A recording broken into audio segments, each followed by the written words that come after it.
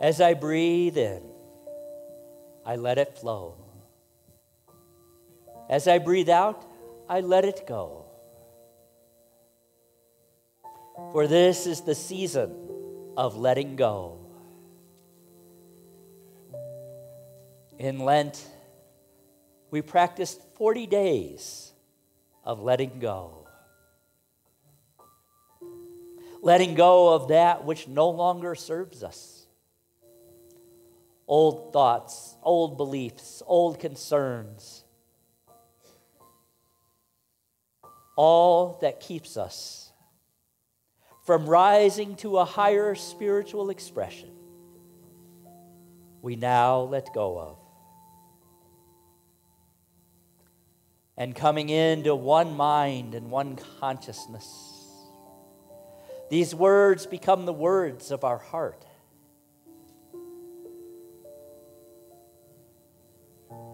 As I practice letting go, I feel my being becoming lighter and freer. I become more aware of my spiritual side.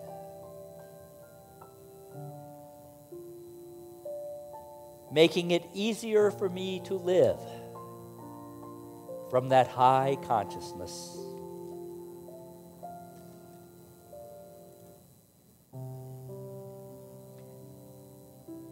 I am always in the stark and beautiful process of letting go. Letting go of just one thing, one thought, one situation. I am set free to a more excellent, deeper, and more expansive experience of myself.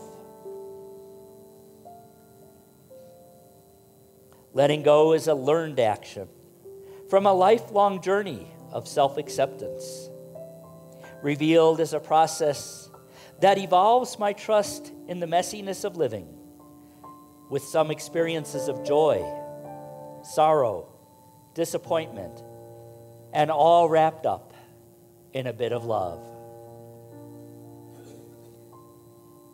Letting go is a process that invites me to affirm the truth of my being and trust the unfolding journey of being fully present in my thoughts, words, and deeds. Letting go is to be inspired by the smallest of things, to overcome unforeseen challenges, and to let go of expectations that do not belong to me. I learn to trust the movement of spirit, creating the masterpiece that is me and every human being.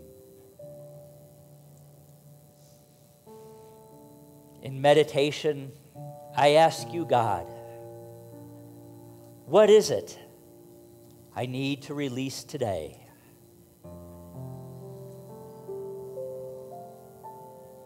Anxiety, bitterness, apathy, fear. What is it that my spirit is telling me is holding me back from living the life abundant?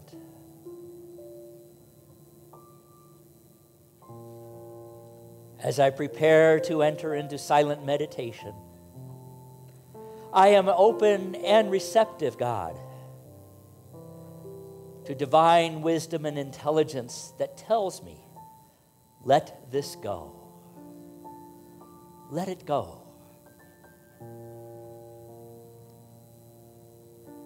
In silence, I await inspiration.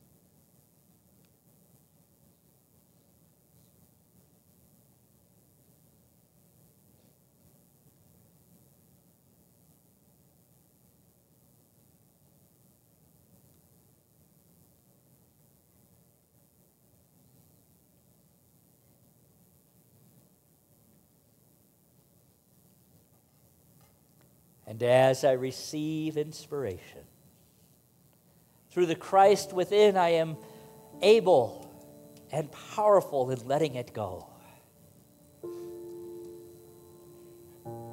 I trust you, God, divine mind, that knows exactly what is needed for my soul growth. And if it is difficult to let go, I remember that I can do all things through the indwelling Christ, which strengthens me. I am strong and powerful, fully able to let go and to embrace a higher good.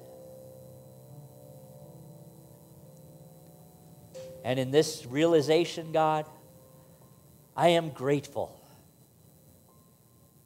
Grateful for the activity of divine mind within me, for the activity of the Christ within me, for the abundant universe in which I live and move. With a grateful heart, I say, thank you, God.